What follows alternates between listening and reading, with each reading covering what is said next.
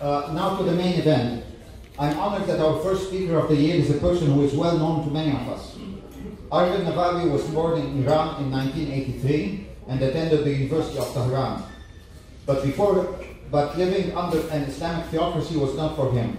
In 2004, he left Iran and settled in Vancouver, studying finance at the University of British Columbia, and has lived there since then. In 2012, Armin founded the international atheist community called Atheist Republic, with consulates or branches in many cities around the world, which includes Toronto. Atheist Republic has over 86,000 members. Armin also wrote a book published in 2014, Why There Is No God.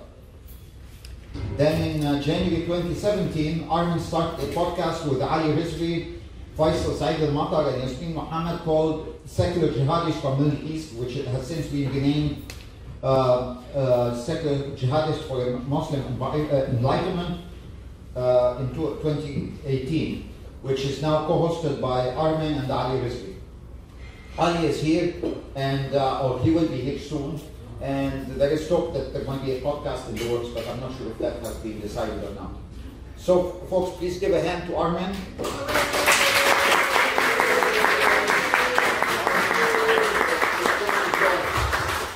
Thank you. Is this working? Yeah. There we go. That's it, yeah. All right. You've heard this before, so bear with me. He doesn't. So, okay. So, when I was still living in Iran, I remember online I discovered this letter. There was this letter directed at Ayatollah Khamenei, which is the supreme religious leader in Iran. And this was a letter that was very critical of him, very, very openly criticizing him. It was written by somebody, an Iranian outside of Iran, but still for me, this was revolutionary for me, somebody to be able to dare to openly criticize the supreme religious leader like that. For me, that was insane. I was like, this guy has balls. And just to make it clear why this was so significant, I was at that time an atheist, and I told some of my friends that I'm an atheist. I told my parents I was an atheist, and this was somewhat risky, but not very risky because I wasn't openly announcing my atheism. But even among friends and family, we wouldn't be talking openly against Khamenei that much. That's a little bit too risky. Like, most people's understanding is that, well, in a country like Iran, it's probably God is like here, Muhammad is like here, and then you have the Imams, and then maybe you have Ayatollah Ali Khamenei somewhere down there as important and holy. But it's exactly the other way around, right? So you could, we have a lot of people in Iran that maybe hate Islam, maybe a lot of people that don't believe in God, but even they're not comfortable, at least at that time, now things have changed, we're uncomfortable going around and saying, like, fuck Khamenei or whatever like that. That would be like, yeah, a no-go area. So for me, this letter was incredible. So I printed it, and I put it in my school bag. Oh dear. No, I didn't do, okay, it's not that as big a deal as you think. I never took it out. I just went around the city and I just walked with it. And I was like, the entire time my heart was beating so fast, and I was just like, I have this letter, and these people, nobody knows that I have this letter. Like, if somebody discovers it, like, I would be in so much trouble, but I'm getting away with this. Like, I felt like I was doing some act of rebellion, that I possess this letter, and people around me don't know, so I'm getting away with it. So it's kind of like a little bit of a freedom that you're trying to get, like, because doing something that you're not supposed to do. And then when I got back home, I just tore it there on so many little pieces. I just tried to make sure even the sentences were being like torn right in the middle of it, like so that if somebody discovers a piece of it, they can't read the entire sentence. And I just tried to flush it down the toilet, and it wasn't flushing. I had to take it out, smaller pieces, put it back in, keep flushing it. I was like so scared. But the reason why I tell the story is because I think it's the best way to show people what it feels like where you're living in a place where you can't just say whatever you want to say. Because I think a lot of people, when they're not born in an environment where they're not free to express their opinions, they don't really understand how important and how valuable it is. And I think they take it for granted. And when I first came to Canada, I just felt so relieved to be able to just say anything. I can say anything. Like, I can say any opinion. I could just express it, and there's not going to be somebody tomorrow knocking at my door, coming and arresting. Like, this is amazing. There's no opinion that the government is going to come after you for. And it just felt like this eye, right? This that you always feel behind your shoulder that is just monitoring your every move. It wasn't there anymore. It just felt like you were free. So when the first time, a couple of years ago, when I started noticing there's these groups of people that are supposed to be on our side, and they're introducing some red lines on things that you're not supposed to say, I felt like, what's going on here? I mean, it's not that big of a deal. There's no laws, there's no major consequences. But it just didn't seem right. They're like, you can't say this is too offensive, this is not right, this is in poor taste, this is too aggressive to say. And I felt like, okay, this is not good. Like, we're in Canada. And I know it's not as big of a deal as a country like Iran, not even close. But it's just a mere introduction of it felt wrong to me. And I was like, okay, what are these things? I have to figure out what they are, so I can say them more. Because if people, I have to go say, like, I have to figure out what are exactly the things that people are saying is too far. You cannot say it. They're the red lines. Like, I need to find out what those are so we can say them more often. So I burned the Quran and I recorded it and I put it on YouTube. And I lost a lot of my friends for that. A lot of people, even on even the anti-Islamic, ex-Muslim atheists, they're like, yeah, that was maybe a bit too far, Armin. We thought people were exaggerating when they were calling you Nazi, but now you're doing exactly what the Nazis used to do. You're burning books. And there's a whole bunch of other reasons why they give me I actually collected a list of all the reasons why I shouldn't burn the Quran, and I tried to address them all in the video. By the way, what do you think is the main number one reason why I shouldn't be burning the Quran? Any guesses? Not you guys don't. Why shouldn't I? Like, what was the number one reason I got from people that why it's bad? Because people will fire me.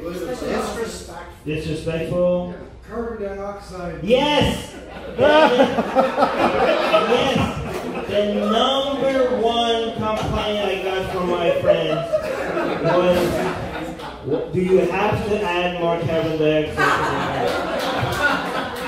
Some people were like, can you at least recycle the Quran? Because it makes very good toilet paper. Okay, but I addressed every single problem, including that, because if you watch the video, when I start the video, the first thing I do is I show, look, this is a donation by me to offset 1 ton worth of carbon emissions, which is way more than whatever produced from burning the Quran. So that was the first thing I said, and put that out of the way. The second thing they said that this is hateful. So I burned my own book right next to the Quran. To be like, if it's meant to be hateful, do I hate myself? Another thing they mentioned is that this is censorship. So I started, in the video, you can see I showed to everybody, like, look, the Quran, there's so many free Quran apps on my phone. There's no way that people don't have access to the Quran because of my Quran burning. The Quran is available online on every app. They told me this is what the Nazis used to do. This is what fascists, they burn books. I'm like, well, they burn other people's books. This is my book. I paid for this book. This is my property. The whole purpose, the entire goal that they had was to get other people. That was, books were the main sources of learning and education, right? They were trying to remove people's access to information. I'm not removing anyone's access to information by burning my own copy. In fact, I showed in the video that I have 2 other Qurans that were so pretty that I wasn't going to burn. No, those are expensive. I burned my cheapest Quran. Look, I have these other Qurans. One of them was a rainbow Quran. I call it my gay Quran. And another one had like tafsir and everything on it. And it was so good. Look, I'm not even burning all my Qurans. I'm keeping these two, and I like them. I'm not going to burn them. But I still managed to lose a lot of friends. Most of them left for me, as you expect. But I also lose a lot of right-leaning friends of mine when I started defending ISIS members. And why was I defending ISIS members? Because there was this kangaroo court in Iraq where there was a whole bunch of ISIS prisoners that they were getting 20-minute, half an hour hearings, no lawyers, no due process, and they were like 20-minute hearing, execution, like one by one. A lot of them were just married to ISIS. Nobody even did any investigation if they did anything themselves at all. Nothing, no defense, nothing. And I was, what the hell's going on here? Well, 20-minute hearings is a joke. And I was defending them. I was like, these are ISIS members. Yes, they're ISIS members, but they're captured. They don't have any weapons. They're not attacking anyone. They deserve legal protection. And people are like, what the hell? I mean, you're an ISIS sympathizer now. You're defending ISIS. Like, yeah, I'm defending ISIS. I'm defending human rights. So, and I lost a lot of friends on the right when I did that.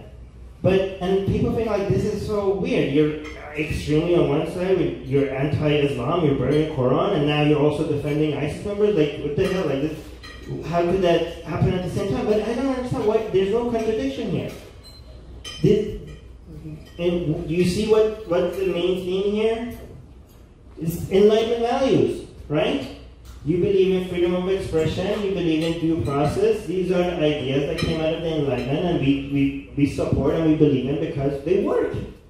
They worked for every nation, every society, and every group of people that decided to use these values and apply them where they live. They became the most advanced countries in the world. They became the most progressive ones. They became the most scientifically, they managed to come up with the most advanced technologies. And when these ideas were first introduced, people relied on philosophy to say why these ideas are good. Now we don't have to do that anymore because now we have years worth of data to show that no, they work. We have the science and the statistics and the numbers to show why these are the best values. So, and these are the values that are under attack by every group, by Christians, by Muslims, by left wing, by right wing. And it's interesting because they attack them while also trying to claim credit for their results. So the way Christians do that is that they say, like, why are Western countries, for example, great? Is because of Judeo-Christian values. Like, oh, these are the Judeo-Christian values that freedom of expression, I don't know.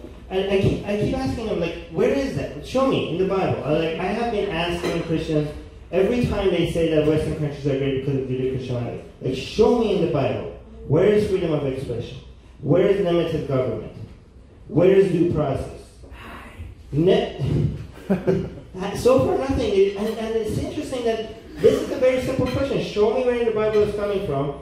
And even though I haven't gotten a single answer to that, they have managed to sell this idea. So many people believe that. So many very intelligent people believe that. The way the Muslims are a little bit late on this game to claim credit for Judeo-Christian, for Enlightenment values, but they do it in a form of, the Islamic reform thing, which is the way they do it is to claim that these ideas have always been in the Quran. You just haven't been reading it right. For 1400 years, all of these ideas were there, and now that the rest of the world has progressed and realized that, oh, these are shit ideas, they just realize now that we were reading it wrong all this time, and they were always in agreement with Enlightenment values. Okay, good luck with that. The way right-wing people try to claim credit, again, hashtag not all left wing, not all right wing, but they don't even refer to them as Enlightenment values. They refer to them as Western values. And the reason I have a problem with that is that, first of all, we don't like all Western values. Nazism is a Western value, right? Communism, like Marx and Germany, that's a Western value. I don't like that. There's some values that were popularized in the 1800s and 1700s in the West that we like. Not all of the Western values are great. And also, these values did become very popular because of some philosophers in France and in England. But everywhere else that they were celebrated, they worked, right? They worked in Japan, they worked in South Korea, they worked in compare Hong Kong with China.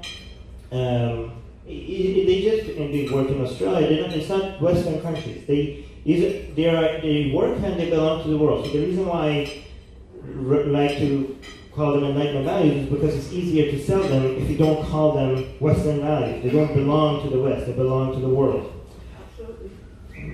And the reason, but I think a lot of people, again, #now, a lot of people on the right, when they say Western values, it's not about celebration of certain ideas. It's about this is us, and this is what we came up with, and is trying to create an identity based on these values, based on the countries that we live in, and try to say that this is why we're better than others, right? So they keep calling it Western values because they want to claim ownership over the progress that they made. And a lot of them actually don't even celebrate Enlightenment values. They celebrate the fact that Western countries are becoming greater, but they don't even address what are those values. I mean, a lot of them, a lot of the Enlightenment values that we celebrate, many of their values goes against them. But I won't get into that. But they just claim credit for the result without actually celebrating the values themselves. But from all these other groups, the main group that is going against Enlightenment values, which hurts the most, is the left. Okay? Because we expect conservatives not to be, historically, they're not very for tolerance, they're not known for that, It was mostly the left that led women's rights, gay rights, minority rights, transgender rights. They were the leaders of championing Enlightenment values. Christians and Muslims, of course, they are right-wing ideologies. We don't expect them to be champions of Enlightenment values. So it's coming out of Islam being a very right-wing ideology, you think that, okay, your natural allies are probably on the left, so you come in and you join them, you consider yourself a leftist. So that's why it hurts the most, when they betray Enlightenment values. And they go after the most important one of all the values, which is the freedom of expression and fighting censorship. Because the reason why Enlightenment values are many, but the reason why that's the foundation of all the other ones is because you need that one to be able to fight for the rest of them, right? If you lose that, you lose all of them. And this is why it's a huge betrayal. It's a huge betrayal. But now, a lot of people think, well, yeah, a lot of people from the left tell me, Armin, yes, I understand that we have a problem. There's some people on the left that are very, have a censorial attitude, the regressive left, what do you call them? I don't know, you call them social justice warriors, you call them the cult of woke. There are many different names. But they're not going to make a big deal. They say, look, is this alt-right? Look at hate crimes. It's not Antifa. It's mostly the right-wingers. They are doing the hate crimes. And even globally, if you think about it, the rise of the alt-right is not just a North American, Western European thing. Right-wingers are becoming more influential in Israel than in India. Right? So yeah, it's a problem, and it's not that big of a problem. But the reason why I think right now, at least, left-wing censorship is a global problem. And it could be even a bigger problem right now. Right now, historically, it's been the right wing that has been the most challenging one. But the reason why I think now the greatest threat is coming from the left is because even though they're a minority, they're a very loud minority, they happen to also be very influential in certain companies that decide what people get to say on a global scale. And I'm talking about the culture, the philosophy that people have in one tiny little city, Silicon Valley, right? You have a company like Facebook, YouTube, and Twitter that are based there, and that's why that philosophy of the people that live there influences the community standards of these companies. And you have to understand that there are more people today talking on the platform of these companies more than the total number of people that are talking offline. Okay? So what they get to decide, what they allow people to talk about, determines it's not just a U.S. left and right wing politics. This is affecting activism in India, activism in Indonesia, activism in Malaysia, activism in Saudi Arabia, Iran, Pakistan. I get letters from Twitter telling me that I broke Pakistani laws. They're like, Twitter is telling me to lawyer up. I'm like, what the fuck? I'm in Canada. Why are you telling me, like Twitter, why is Twitter telling me about breaking Pakistani laws? Like, okay, tell me what are those Pakistani laws so I can break them more often. Like, I'm proud to be breaking Pakistani laws. But there, a lot of people say, well, this is not a free speech issue, okay? This is not a free speech issue because Facebook is not the government, Twitter is not the government, YouTube is not the government. These are private platforms. They should be able to get to decide what you say and what you don't say. Yeah, they're not the government, and it's not a free speech issue, it's a censorship issue, okay? Atheist Republic was removed from Facebook so far 3 times, and we got back 3 times. I tell Christians that Jesus died and came back once. We did it 3 times so far.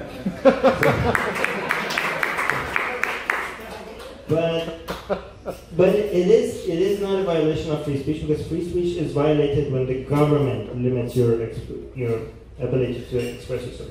But it is censorship, even though it's not a violation of free speech. And it's still a really bad idea. And you have to, if you think about it, the reason why we have free speech laws, the reason why we have them is because governments they had too much power and influence over what people got to say. So if free speech laws made any sense,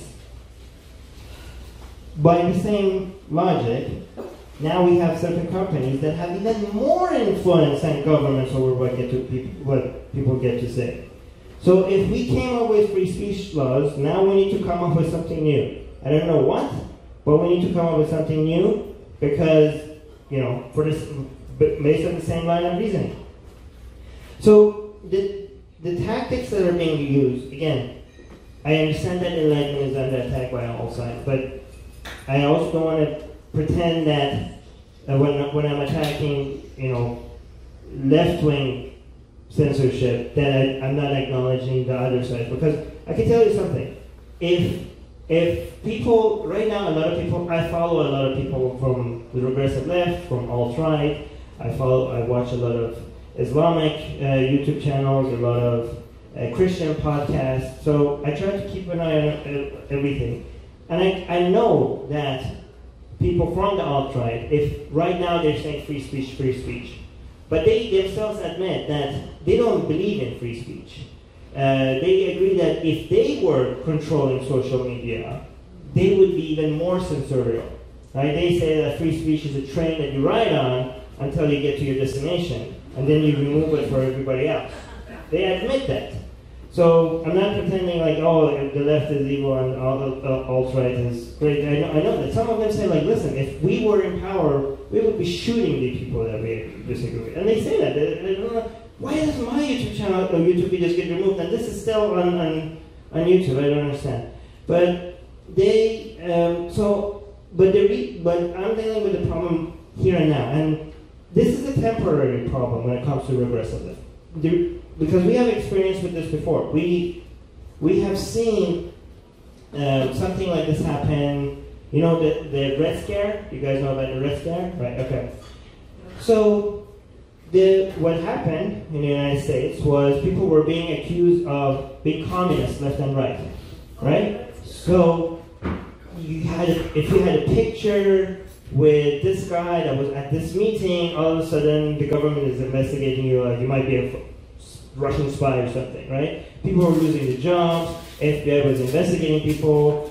I mean, that was even way worse because at least now when people are being accused of being Nazis left and right, the government is not involved, right? But that was a lot more scary than what we are experiencing now. But we look back at that right now and we think like, that was ridiculous. And I think it was very short, it got over, and I think we're going to get over this right now as well. And the similarities are very interesting because if you look at what happened at that time, people were paranoid. They thought the Soviet Union could come and take over the United States any day. Like there's spies everywhere, and there's a risk at them taking over. Just like there's a paranoia over Nazism apparently making a comeback right now, and the alt-right and white supremacists. But we know now, if you look at the Soviet Union's power at that time, based on every historical analysis, that they were not ever in a position to topple, the government in the United States. That was like fear-mongering.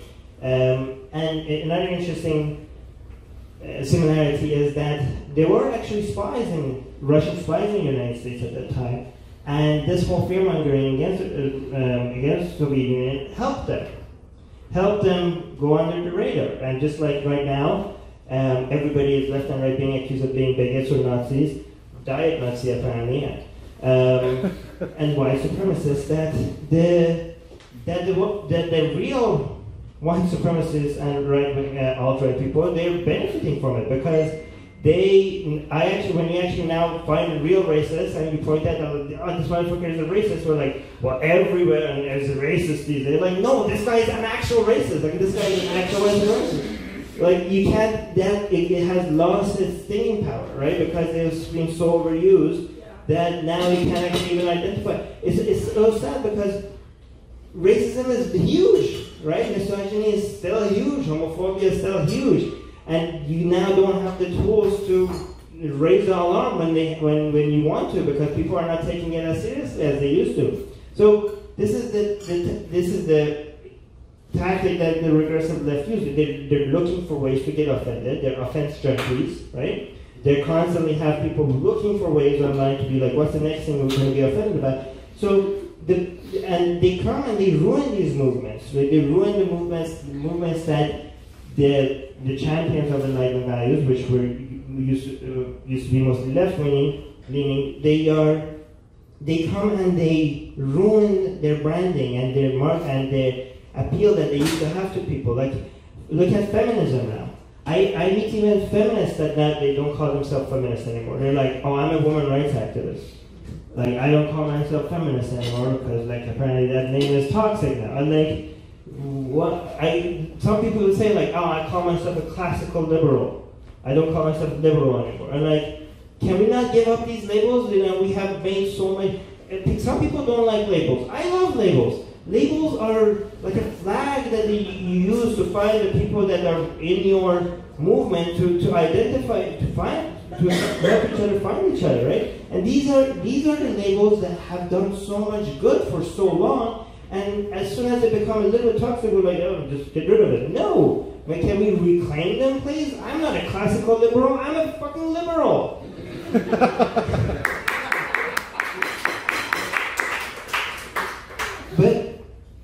But they come and they use this, this getting offended tactic, and they're addicted to being offended. Like, this is why they have to invent racists. But they have to invent racists because there's not enough racists for them to go around, right? They dream of a world where the white supremacy is taking over because that makes them more relevant. But they come and they overuse it. So the things that they've been overused now, accusations of misogyny, Islamophobia, bigotry, homophobia. So now because these don't have the stinging power as they used to, they're moving to other things. So we're destroying those movements, and now they're moving to things that still do have stinging power, and this is that the new method is to get offended and make accusations of transphobia and being anti-Semitic. These are the two new battlegrounds, the two new red lines. Because a lot of people have wisen up over baseless accusation of Islamophobia. That doesn't work. That's so 2018, right? But the problem with moving now that they're moving towards accusations of transphobia and being, everybody being anti-Semitic as soon as they say something against Judaism or Israel or anything like that, is that this is going to be these two are going to be very, very harmful to, especially to the trans rights movement and also to atheist activism and secular activism in Israel at a time that is now needed the most, right?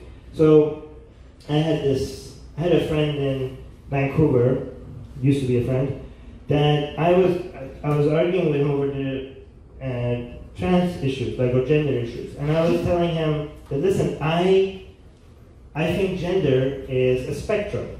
Okay, I understand that it's mostly binary, but even if you have a little bit in the middle, that makes it a spectrum. But I'm willing to change my opinion. But I'm not a scientist, so I can't be sure about my position at all. I'm open to be changing my opinion. I'm willing to change my opinion that gender is binary if I see scientific data that proves me wrong, right? And you're like, okay, that's transphobic. You're a bigot because gender is a spectrum. I'm like, yeah, I know. I'm agreeing with you. I believe me and you are on the same side of this. I think gender is a spectrum. I'm like, yeah, no, but you said that you might change your opinion. Like, I said I changed my opinion if science proves me wrong. I'm like, yeah, no, that's not good. Like, what the fuck? What do you... Like, even that was too far. Like, I have to... Isn't that dogma? Like, you want me to agree with you and say that nothing will prove me, and nothing is going to change my opinion? But I got into more trouble when it comes to a lot of, I don't know if you guys know rationality rules. He got into a lot of trouble recently because of his opinions over trans issues. But the worst case is recently, do you guys know ContraPoints? ContraPoints? ContraPoints is, she's a trans rights activist, and I love her videos. She has educated me about transgender issues more than most people. And she's one of the most leading people when it comes to raising awareness about trans issues, right? I don't know of anybody else that has helped the trans rights movement more than her. And she just recently said something that was a little bit offensive on Twitter to non-binary people. And she's been crucified on the internet. She's now off Twitter. And after all that she's done, that she crossed, and she's out. She's not accepted anymore, right? So sometimes I feel like maybe we're exaggerating. Maybe the situation is not that bad. But when I see somebody like her being driven out, they're like, no, this is not an exaggeration. It's pretty bad. When it comes to anti-Semitic accusations, right? So I don't know. Recently, I had a picture posted on Twitter. I don't know if anybody here saw it. I went to Berlin and I took a picture on top of a Holocaust memorial and I posted it. I don't know if some people are going to get offended, but whatever. But that got a lot of people angry. In fact, some people were trying to get these events canceled because of that picture. And people say, oh, it's disrespectful, it's offensive, it's in poor taste. I'm like, it's a memorial. I took a picture of the memorial. I'm like, no, you're on top of it, this is not good. Like, it's disrespectful to the victims. I'm like, well, how is it? Tell me how. Well, it wasn't meant to be disrespectful, so it's not because it wasn't meant to be. They're like, no, it is. They're like, well, I took the picture, so if it wasn't meant to be, that's all that matters. They're like, no. A lot of people on our side, again, were very angry with me. And like, okay, listen, show me the harm. Because here's the thing, I'm not against all red lines, okay? I'm all for lines, but the lines that I want to draw is based on harm. The name of the game for me is, when it comes to standards and morality and ethics, is what? Find the harm. If you can't find the harm, your line is pointless. So this is why every time people draw a line, I ask them, why shouldn't I cross it? And if you can't show me the harm, I'm like, okay, I'm crossing it. In fact, I'm crossing it specifically because you drew it, right? And you should not show me the harm, so I'm crossing it. In fact, I'm going to cross it as much as possible. So now I'm going to actually, every time I see a Holocaust memorial, I'm going to take a picture with it. I'm going to post it up here, okay? Yeah, it's in poor taste. Well, don't fucking look at it then, right? But I'm gonna get into more trouble when it comes to Judaism, because this is like Islam. People don't care anymore. You could shit on Islam all day and night, and people are like, yeah, okay. But Judaism, I'm going after religion more often. I'm scared actually, guys, because this is a huge red line. Okay, I don't think you guys are going to invite me next time because I'm getting more and more controversial. This is how scared I was when I was in Warsaw. They were giving me an award there, and I had to make a speech when I was accepting the award. And my last line was, Islam needs to die, Christianity needs to die. But then I felt like, okay, what? This is getting me. So I played the trick. I was like, okay, Judaism, Hinduism, and Buddhism need to die. Because I didn't want to say that one line, which I'm going to say now. Judaism needs to die, okay?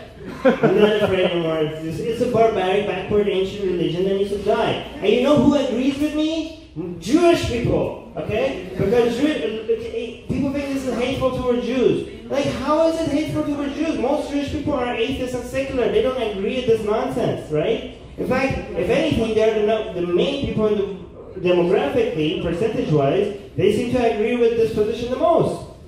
But the reason why this is such a good, the reason why these offense junkies are now finding this such a powerful tool is because of the confusion when it comes to the words that we use, right? Imagine how much more convenient it would be for them and how much more difficult our job would have been with Islam if the word for Islam, or the word for Muslim and Arab was the same thing, right? That would make it so much more difficult for us to keep explaining to people that this is not bigotry, this is not racism, we're talking about ideas, we're not talking about people, right?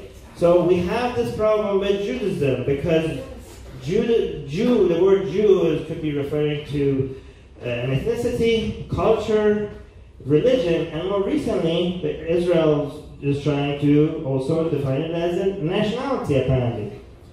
So that makes it even more difficult, especially for atheist activists, Jewish atheist activists living in Israel. I went to Israel, and what I was trying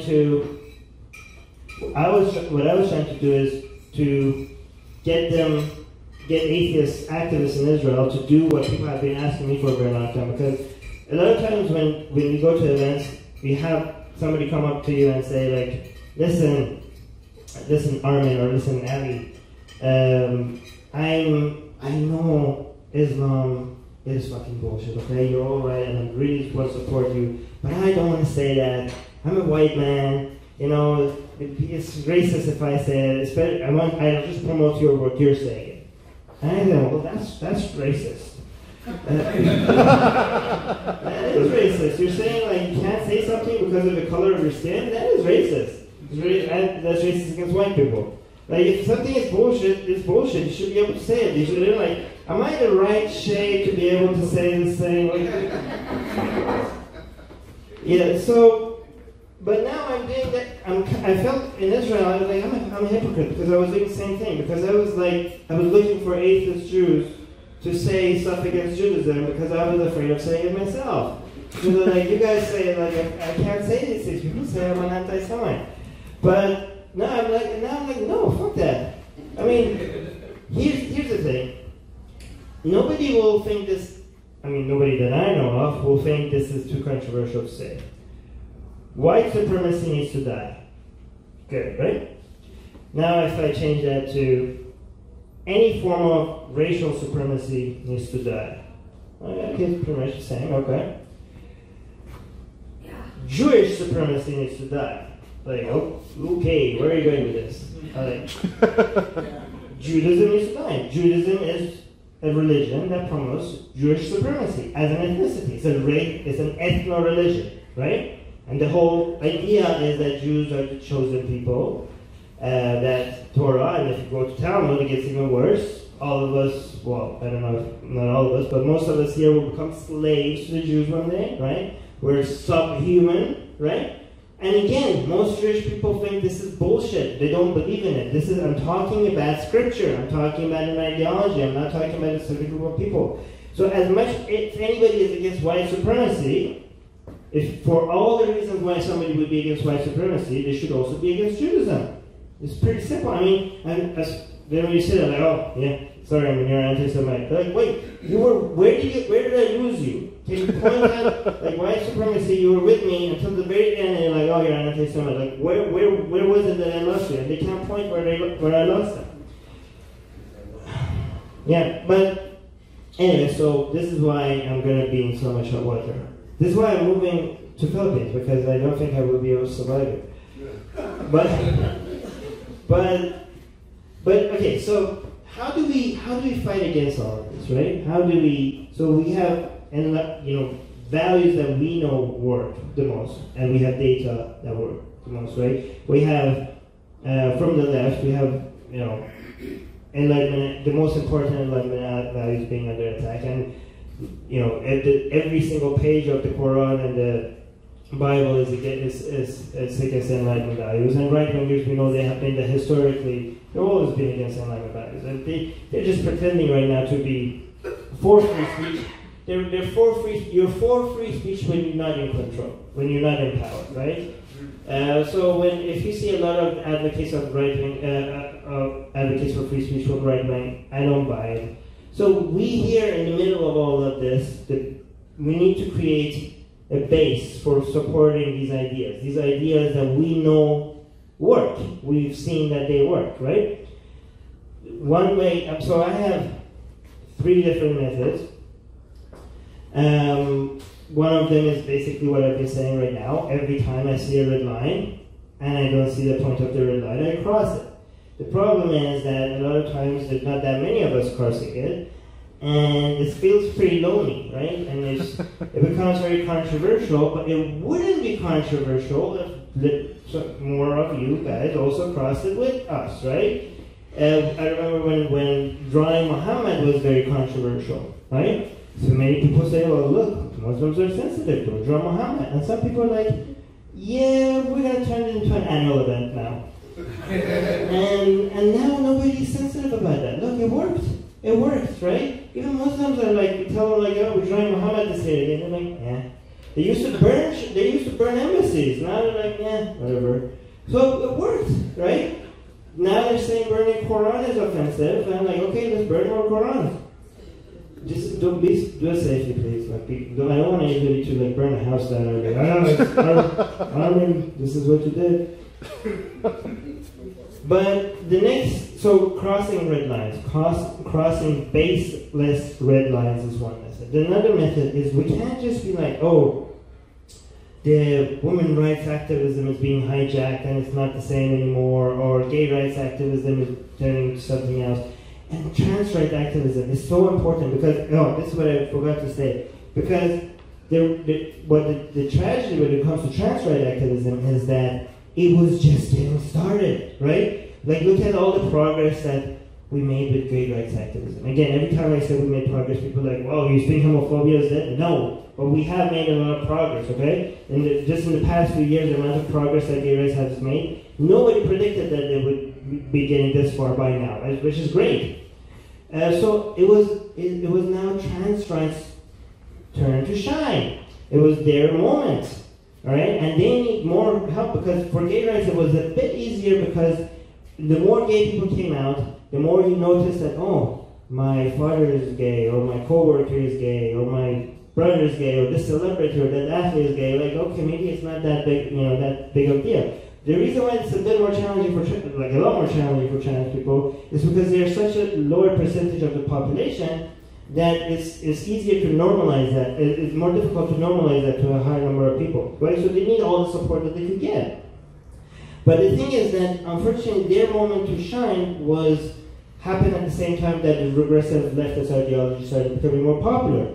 And what you see now is that a lot of Generation Z people, which are our future, right, associate trans rights activism with this regressive ideology, with what the woke call the secular, the social justice. And I think that the people that are going to get hurt by that the most are trans people, right?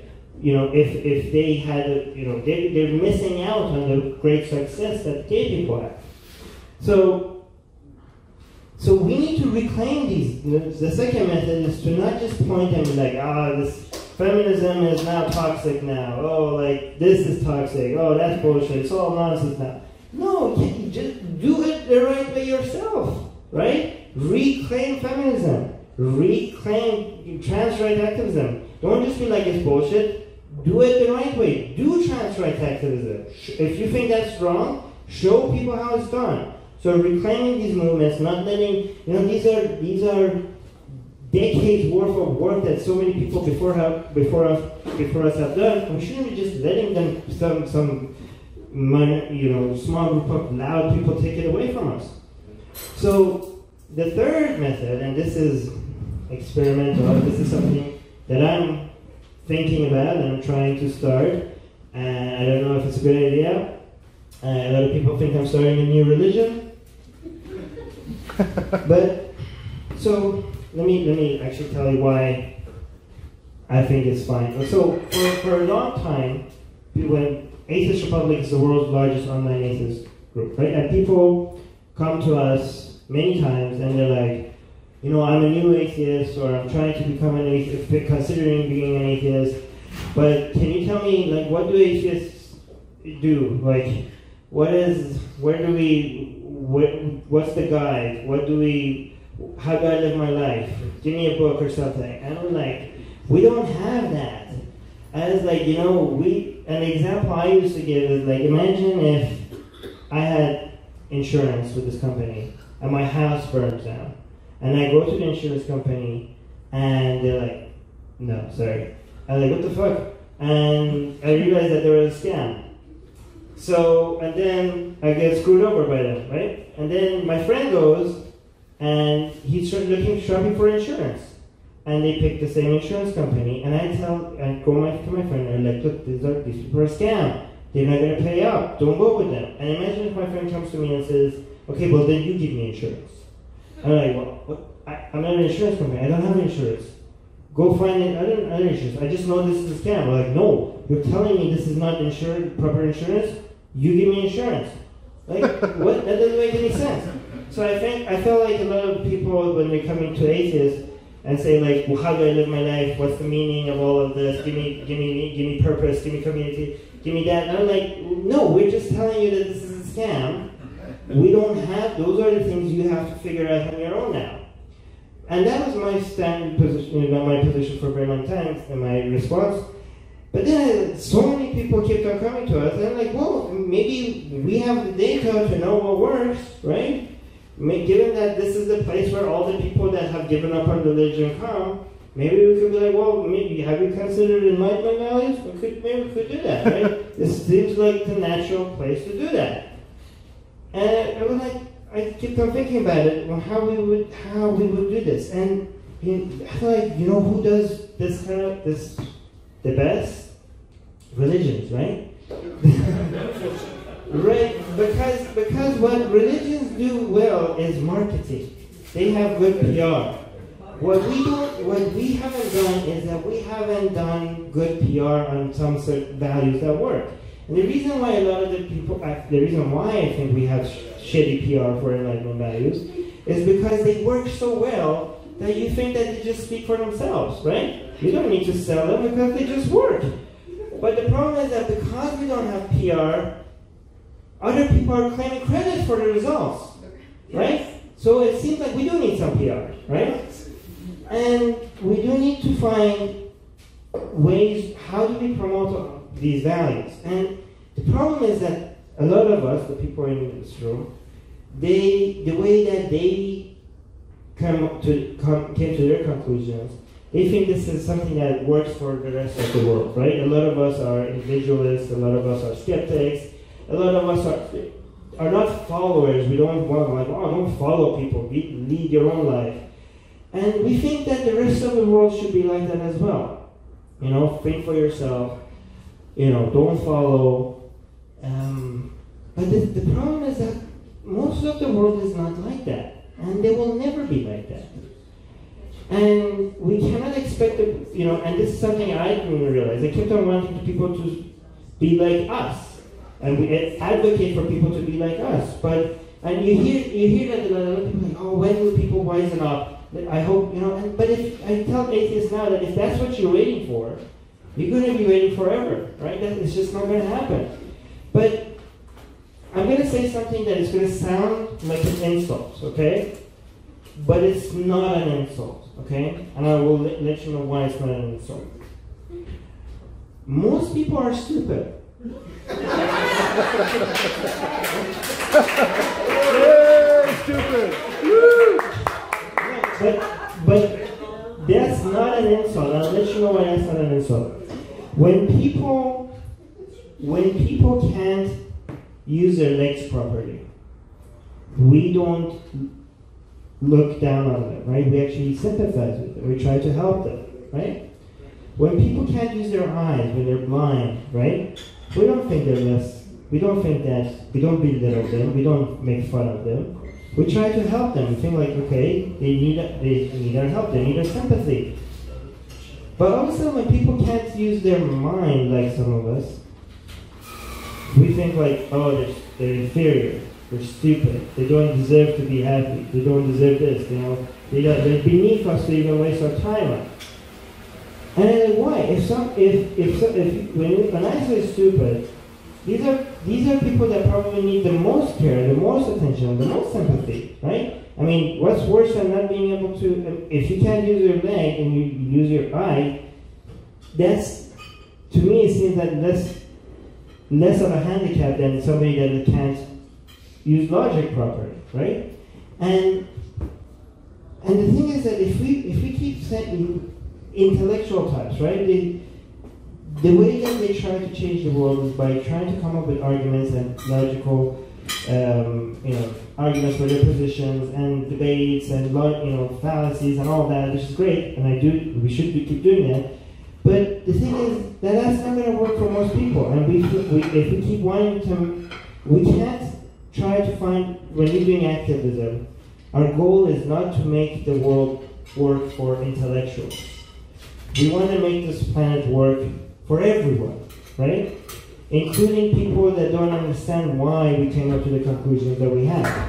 One example I have is, I was talking to this woman, Christian woman, and I asked her, why does she believe in God?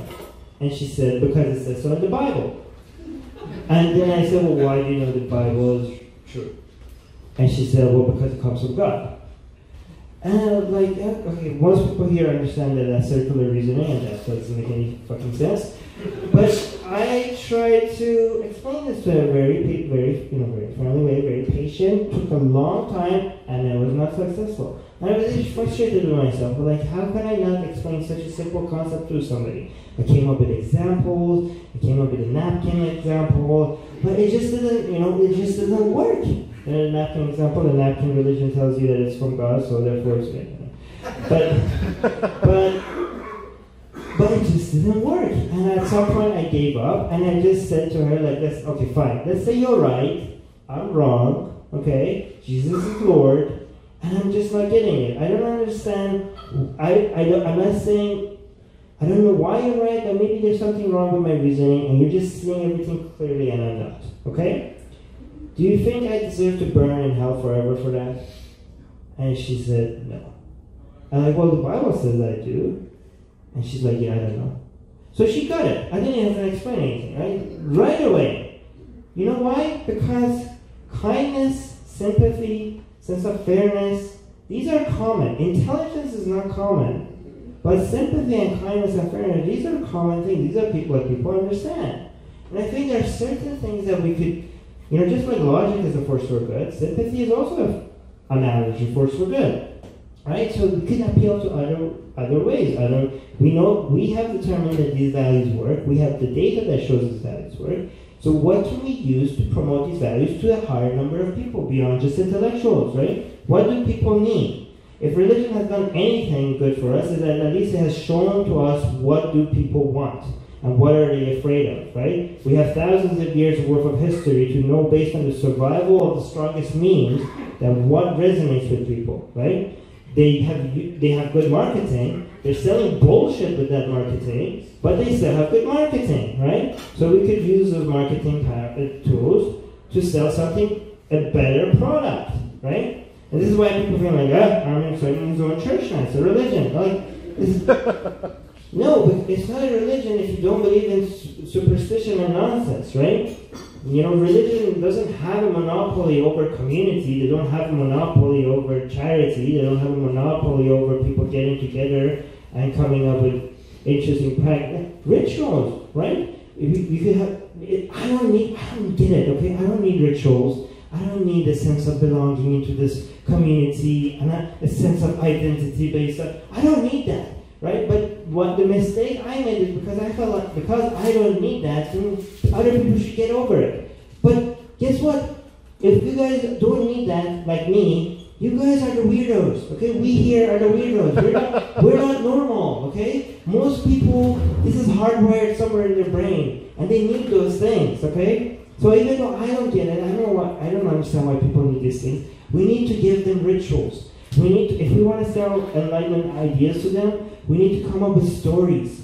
You know, we need to give them heroes and villains. You know, and stories based on not just the story of like, oh, we're a community because we got together and created this local chapter. No, they want something old. They want stories that are ancient, right? Or maybe at least a bit old. And one good thing about Enlightenment values is that we have a lot of history, right? It's not based on, not Richard Dawkins and Sam Harris. We could go to Voltaire, we could go to Rousseau, we could go to Ibn Sina, we could go to Khayyam, right? We could create these figures that people could look up to, and we could be like, you know what, we're doing it the right way because our heroes were flawed, and we could point to their flaws and be like, oh, look, we're better than our religions because when they have saints and prophets, they see them as, flawless. But we celebrate our heroes by also pointing out to their flaws. So it could even adjust a little bit like that.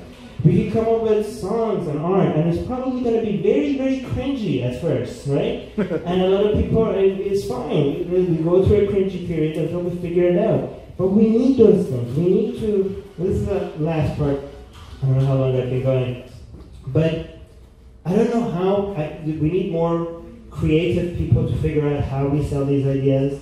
People with backgrounds in art and music and storytelling. But we need to find a way to do that because if the ideas that we're talking about, these are the ideas that have been responsible for bringing the highest number of people out of misery.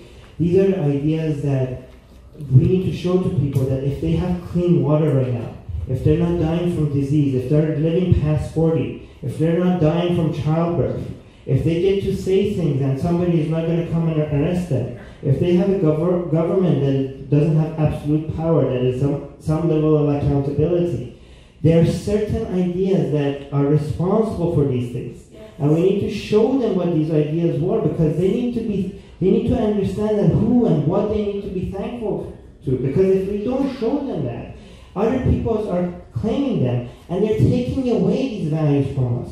They're taking it away from us, and that's scary. And we need to defend them. We need to become the guardian of these values before it's taken away from us. Yeah.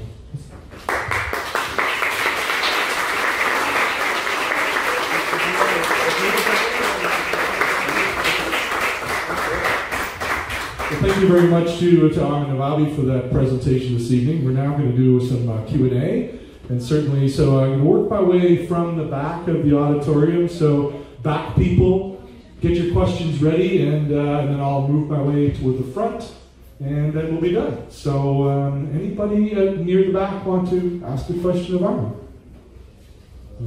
Okay, oh, sure. I think that's a very familiar face back there. Al Rizvi. So Say the question nice and loud, and I'll repeat it if necessary. Yeah, Armin, how do you manage being a Nazi and a Zionist at the same time?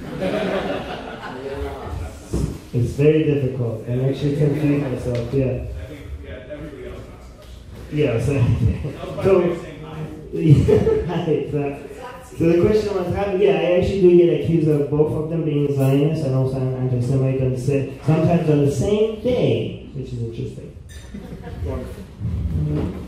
Questions? Yeah, absolutely. Here. So, Armin, for a lot of people, religion gives them purpose, right? Because Hinduism is a disbelief, right? So that purpose has to come from within, from within yourself.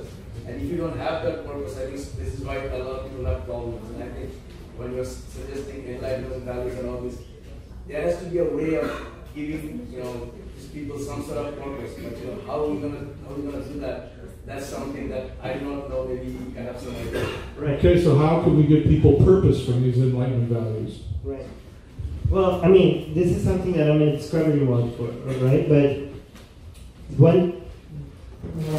so when you look at religion, and when people find purpose, is usually by understanding, having the illusion of a source that is responsible for their happiness, that protects them, that gives them a community that they could be thankful to, and also that they could repay and show their thankfulness to, right? So this works very well with enlightenment because every individual, every person in this room, for example, if you ask them about who they are, and what, you could show them exactly how they benefited.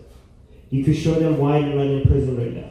You could show them why they managed to have 2 children and without much risk of dying, right? You could show them why why they're not hungry every day, right? And you could make a direct line between the lives that you are enjoying today. And a lot of people don't even know that they have to be thankful for anything. A lot of people think life is shit, right? And if you show them that how much their lives are better today because of certain ideas, then even before being thankful to anybody, they might start even being thankful at all, right? And show them how lucky they are, right? And you show them that, and you give meaning. I think you could give meaning by celebrating the ideas and the people that brought them here today, and maybe a lot of people would realize that for the first time, and also give them purpose by giving them something to do by defending and championing and fighting for these ideas, right? I think that not only that's a great source. If you manage to do that, you're hitting 2 birds with 1 stone, because not only you're providing a source of value to people, a sense of purpose, you're also making the world a better place by creating an army of people that are now advocating for enlightenment values, right? This is something that I'm now considering to see if I could start with other people. So again, my answer might change a little bit next year, but this is what I'm actually thinking about almost every day. Questions? Yes, right here. I just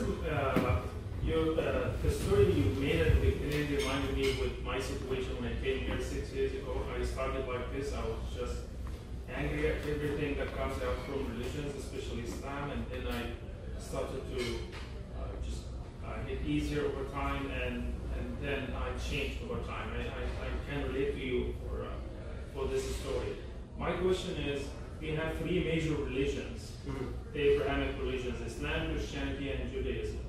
Judaism in particular is not a religion. It's a society, it's a religion, it's a nation, it's everything. Do you think that this is what makes it very difficult to present ideas against anti-Semitism? Right. Is it different because of that? Actually, it's not just Judaism. Hinduism is very much like that as well, right? And it's very interesting because when I was in Israel, there's a huge debate between atheists that if they're still a Jew or not still a Jew, right? A lot of atheists in Israel are like, no, I'm an atheist, I'm an ex-Jew, I'm not a Jew. Why do Muslims get to call themselves ex-Muslim when they leave religion, and I have to still be a Jew when I left religion? And then half of them, they're like, no, we're atheist Jews. What the hell is an ex-Jew? You're always a Jew, right? And that's a very similar discussion among atheist Hindus, right? A lot of atheist Hindus are like, I'm an ex-Hindu atheist, and other Hindus are like, no, you're a Hindu atheist. So the reason why it's very similar is because these are ethno-religions, right? So before Christianity, all religions used to be for a certain group of people, right? You had the Persians had their religion, right? The Romans had their own religion, the Egyptians had their religion, the Hindus had their religion, the Persians had their own religion, and it was for religions were tied to a certain geography and to a certain ethnicity. Like people understood that, like if you're a Roman soldier in Egypt, you didn't deny these other religions, you just thought these are not my gods, right? So a Roman soldier in Egypt would go around and ask, like, who do I pray to here? Because my gods can't hear me, my gods are back home. Who are the gods of this land? Like, if different lands have different gods. But what Judaism and Christianity did is that they divorced religion from two ideas. When Jews were exiled, right, to Babylon, right, the whole point of the exiles and moving people around is to destroy do cultural genocide, just destroy the identity. But the Jews were, I think, the first people that managed to keep their religion even though they were exiled by coming up with very, very strict rules that everybody has to practice because this is how we separate ourselves from everybody else around them. And they managed to keep that identity even though they were exiled. But because they kept their religion even though they were exiled from the land, by introducing this idea that we're going to take our God with us, right? So even though they were out of the land, they kept their religion, so that was the first time that a religion was divorced from a land. First, God, a God that lives everywhere, right? But even though they divorced the God from a land, that God was still tied to ethnicity, to a certain group of people. The Christians made that divorce complete when Romans started becoming Christian, right? So Christianity used to be a Jewish cult that was meant for the Jews. But when Romans became Christian, all of a sudden then you had a religion that was divorced from both land and from people. It became the first universal religion that is meant from all people everywhere. And then Islam followed that model. So that's its only two truly universal religions. But all the religions that before Abrahamic religions were for specific, or at least before Christianity, were for specific race of people. And that's why, by the way, ethno-nationalists love pre-Abrahamic religions, right? Because religion is a very powerful marketing tool. And this is why you see a lot of white supremacists love Viking symbolism and ideology, because it was a religion of white people, right? This is why you see ethno-nationalists in Iran love Zoroastrianism, because it's a religion of a certain race, the Aryan religion. And this is why Hindu nationalists, the idea of nationalism and ethnic superiority and religion all go hand in hand, because Hinduism is an ethnic religion, and so is Judaism, right? But that's to answer your question. This is why they're different. Okay. One of the things that sort of marked the growth of atheism and free thought and sort of the getting away from religion has been our differences in our ideas. Is there anything, do you think, that we can do to sort of, and I think that's divided the community, sort of the loose community that we have. Do you think there's anything that we can do to sort of draw that community back in and get away from those differences being divisions? Well, yeah, by celebrating differences, I guess, by saying people, like one thing I tell people is gay rights movement, right?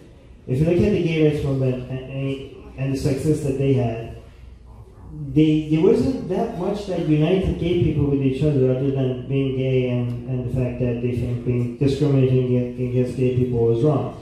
You had right-wing gay people, left-wing people, you had atheist gay people, you had religious gay people, you had rich gay people, poor gay people, right? So, and they still managed to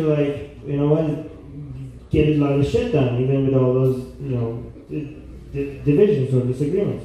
What we need to do, it seems like right now disagreements are becoming more and more divisive than they used to be. Like, we need to basically, instead of shying away from disagreements, this is one way some atheist communities try to tackle that, is by, listen, we're here for atheist activism, do not discuss politics, do not discuss this, do not discuss that. My solution with Atheist Republic so far has been the exact opposite. Let's highlight our disagreements so much so that you become desensitized to it, because disagreements are not that big of a deal, right?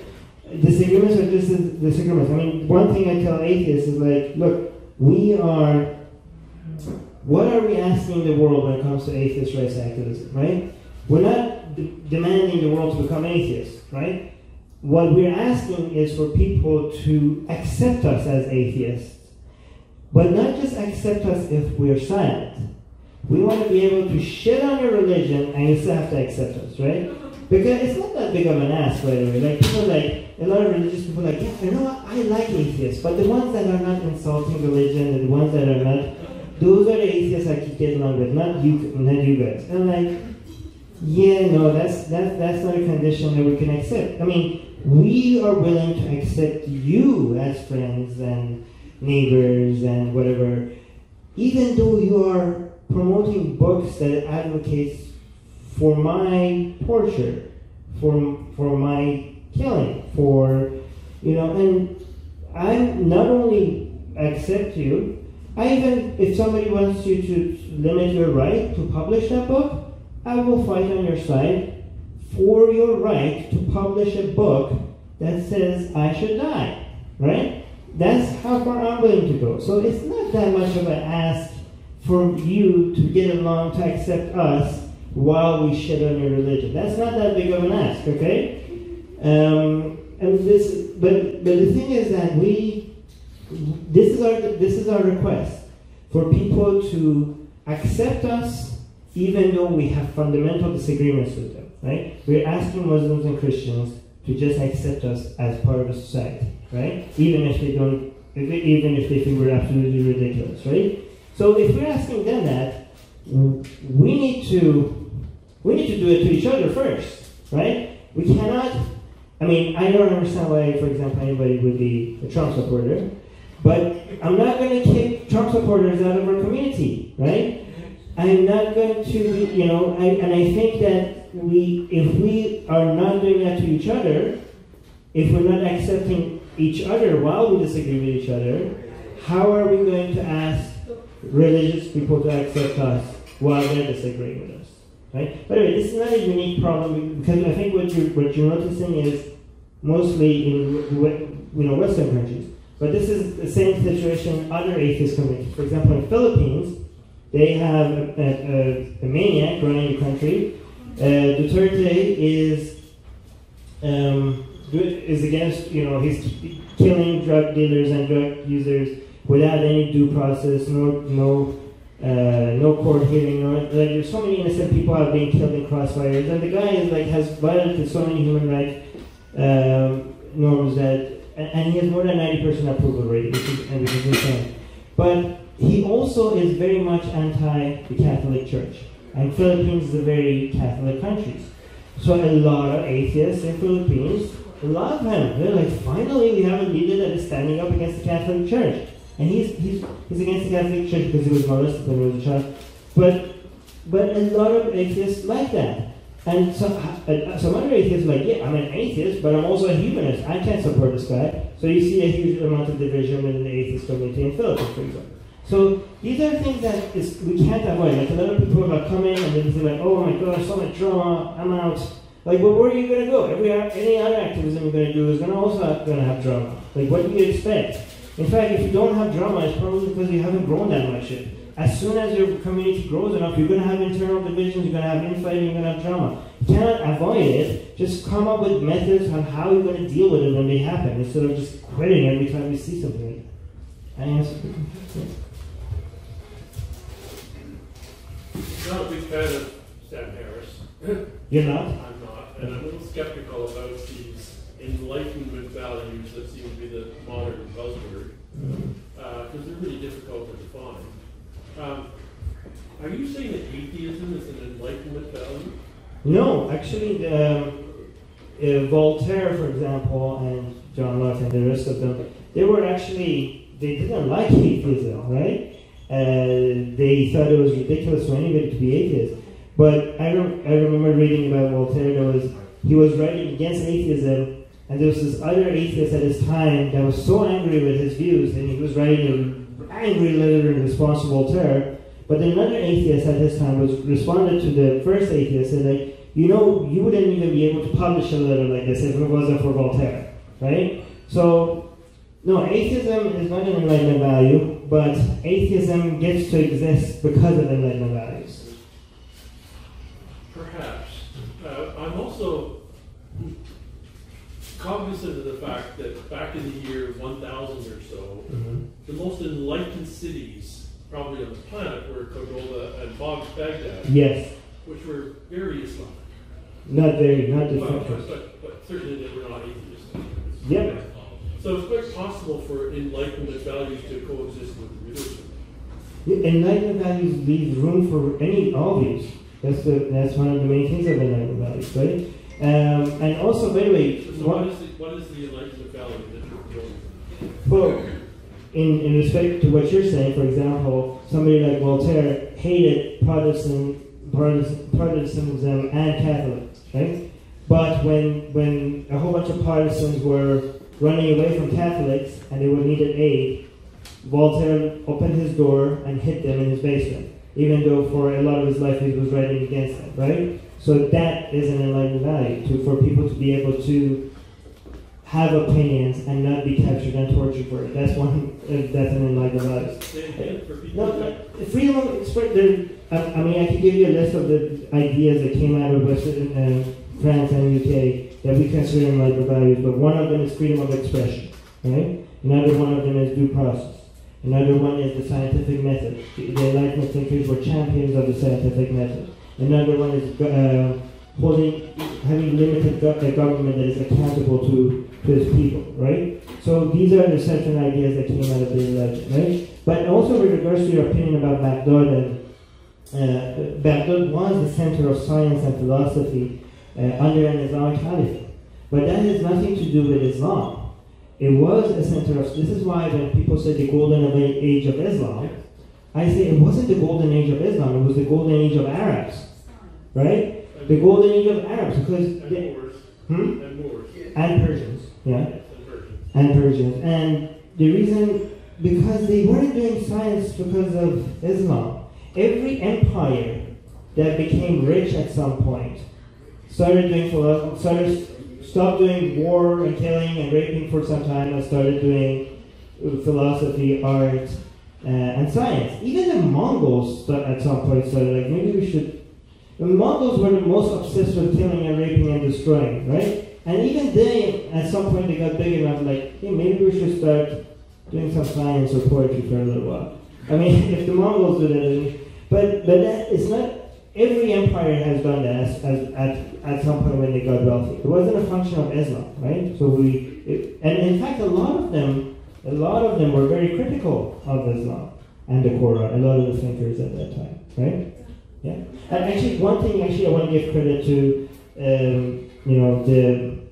the philosophers and the scientists at that time in Baghdad is that they are responsible for the age of enlightenment in Europe, because they were very obsessed with getting as much knowledge as from every corner of the world as it possibly can, from China to ancient Europe. And what they did is that they are the ones that translated, they reintroduced Europe to its past, right? Because Europe had forgotten about ancient Greek philosophers. And what they did is when they found these and they translated it, that's how it made its way back to Europe, which led to the Renaissance, and what eventually led to the Enlightenment. So, yeah, great. That's the point that's worth remembering, though. Everyone in the room should remember this, that Christians who claim that the modern enlightened world is due to Christianity forget about that history. Yeah. It's just totally ridiculous. Yeah, I agree with you. Cordoba was even more famous in Spain than Baghdad as a source of enlightenment. Which was a very... Tolerance was yes. remarkable. Yes, which is one of the ideas that we celebrate, the tolerance. Yes. I was going to say... And I'm not tolerant of everybody, so I don't consider that a value. The tolerance of ideas is not yet, right? I'm sorry, I'm not tolerant. No, sorry, I put it the other way. Tolerant with people who are opposed to vaccines. I'm not tolerant of people. No. So let me clarify. By tolerance, I mean I will fight your right to express them while I fight the ideas. Right? I fight certain ideas, but at the same time, I'll fight for your right to say those ideas. That's my version of tolerance. I don't like your ideas, I will fight them. I do not tolerate them. By tolerance, I mean you have every right to say it, even if it's the shittiest idea on the planet. So go. Actually, I was just going to say that the reason why those centers of learning, like in Baghdad and whatnot, were there was because there were caliphs at that time who were very liberal in their allowance of different But there are well-known scholars who argue that it was a product of Islamic worldview at the time. Show me how. There are well-known scholars that argue otherwise as well. Yes. But I'm just saying it's not a close given. Yes. But I know that there are people that say that. I just disagree with them, and I can't find a single hadith or Quranic verse that suggests that. There's one Quranic verse that tells you to go like, but put that aside. Everything else, a whole bunch of other verses and hadiths that can show that how that's again. Like I could for that one verse that maybe encourages you to go find knowledge, I could find you 1,000 verses and hadith scripture that is extremely intolerant. So if you're going to hang me to that one verse, good luck with that. I was going to say the tolerant, like the good verses in the Quran mainly came from the Mecca period, when Muhammad still didn't have a lot of political power, and he was trying to build his following. So that's where all these things about being tolerant came from. But in the Medina verses, that cancels out the good stuff in the Mecca verses. And this Medina part of the Quran came after Muhammad had consolidated his base of power. And a lot of scholars in Islam also say that the Medina verses will cancel out the Mecca ones. Does that make sense? Yeah. Just as there are a lot of Christians today who do not hold to the literal truth of the Bible, I'm assuming that at that time there were probably a great many Muslims who did not hold to the literal truth of the Bible. No. But they were the ones that argued that they didn't like religion at all. There were a lot of people that and this is what a lot of people didn't know that under Baghdad, under Khalifa, there were people that were openly against religion, and they were beheaded. So people didn't know that that's possible. But more Muslims believe that the Quran is the direct word of God, right? There is not that much flexibility on that. I mean, technically, if you don't believe in that, you're not a Muslim anymore, right? If you look. You could say something about Christians, but you know it's not true. No, but this is the difference right now between Muslims and Christianity.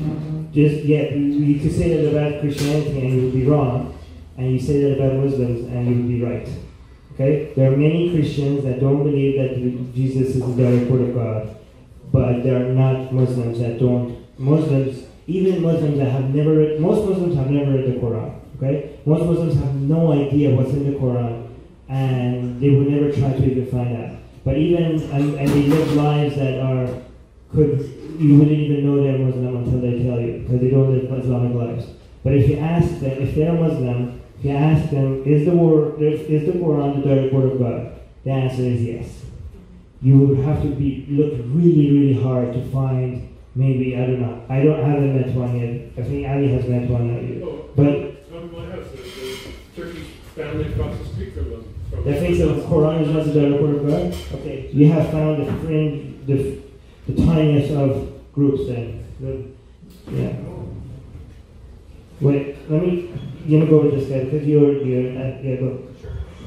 Before you talked about the story where you took a picture on top of a Holocaust monument, and when people got offended, you asked for a reason for the harm, and it seemed like no one gave you a reason. Did anyone try to give you a logical reason, even if you disagree with it, as to why there was harm, or was it just the feeling of harm? Feeling, poor taste, disrespectful.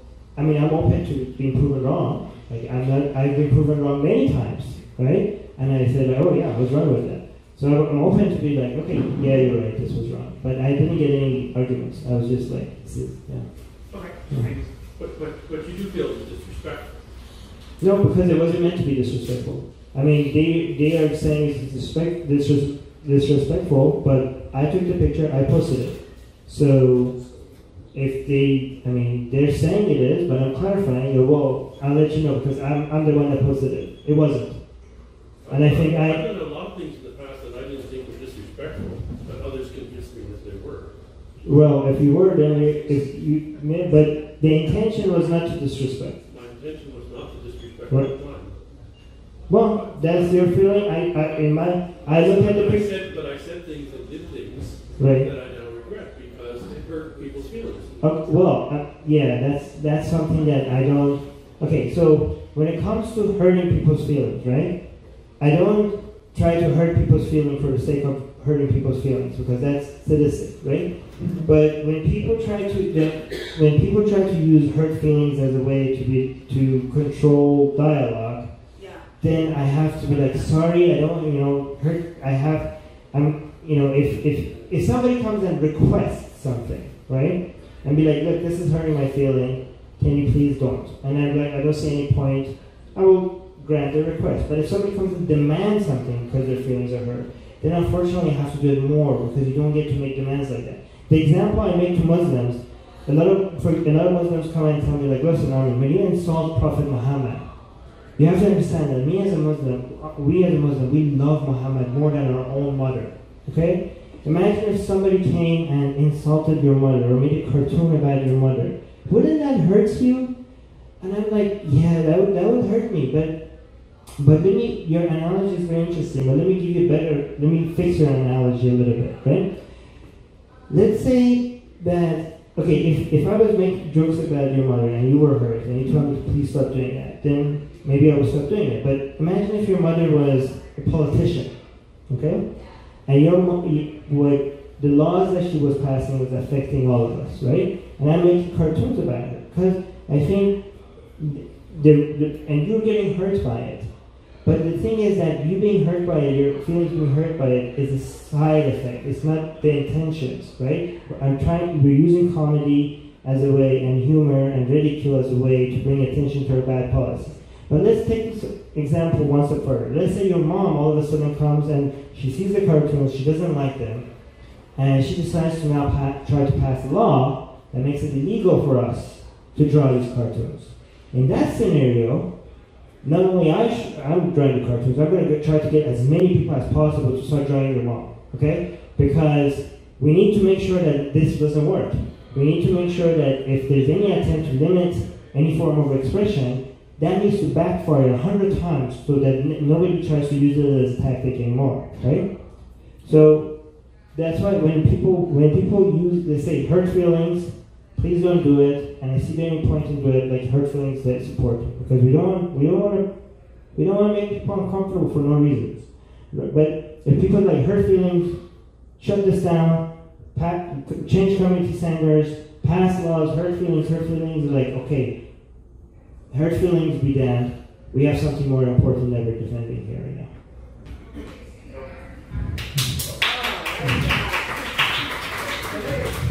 Can I add something really quick to that? Yeah?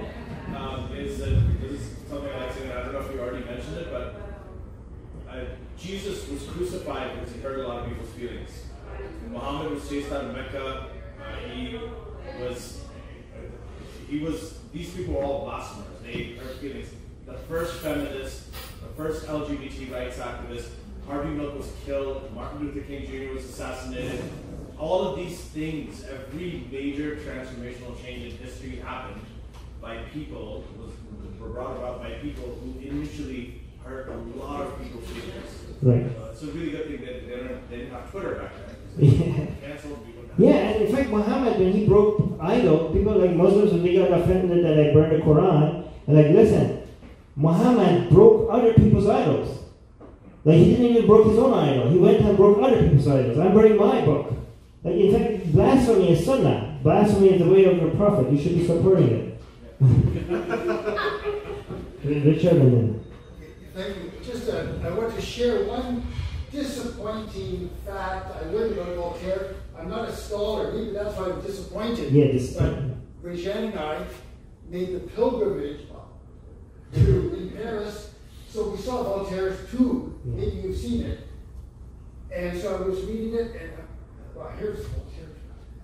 And it's just something about contra these athei, like against the atheists or something. Yes. So I asked my Quebecois wife, am I reading this correctly? Like he's against the atheists, because I don't have a full understanding of his writings and so on. I thought, what's that? But on his, that's what I just wanted to share with you. On his tomb in Paris, it's quite a long inscription, and so, but it describes his opposition to this and that and against atheists. So it's right on his. I found that a fascinating little tidbit I wanted to share just because it came up tonight. So that's a good thing, though. I think that's a positive. Okay. Sorry, did you finish? Well, I was going to have one quick joke, but no, go ahead. Please. I found it funny. Years ago, there was a TV skit. Because you mentioned about the Romans, you know, and there was some skit, something, if I can recall it, a couple of Roman soldiers. The Romans had their, polytheistic, all their gods. And one Roman soldier said to the other, "Oh look, now there's a Christian and there's a Jew." And they were looking, yeah, well, and guess what?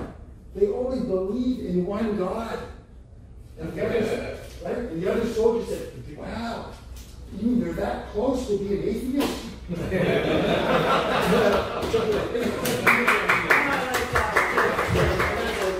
With regards to Voltaire hating atheists, the reason why I think that's a good thing to keep pointing out is because just like Voltaire was against atheism, and yet he fought for everyone's rights to express, we want, first of all, a lot of the other Enlightenment figures, like in founding fathers, for example, of North America, they own slaves, right?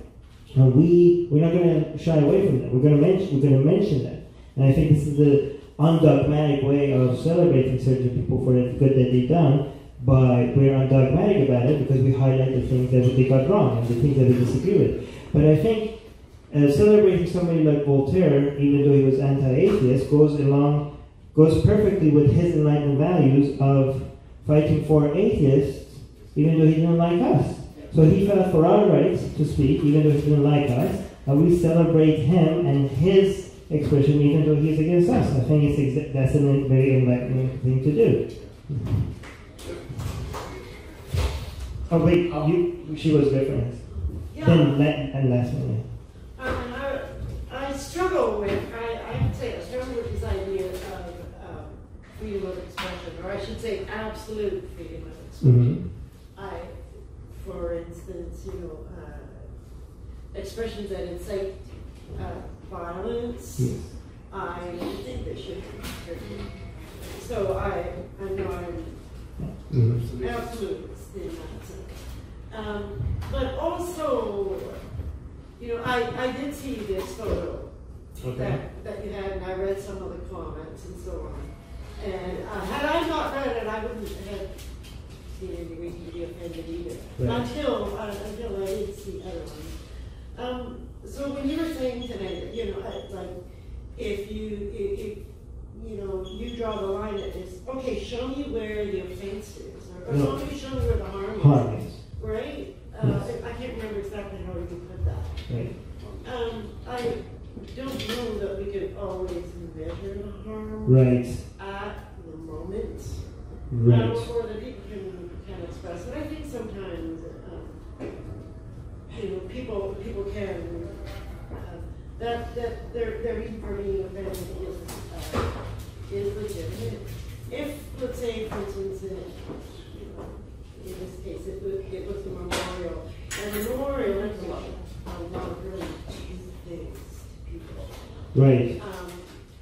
I was thinking of actually making a swing set randomly somewhere and putting a small sign somewhere saying this is the Holocaust Memorial.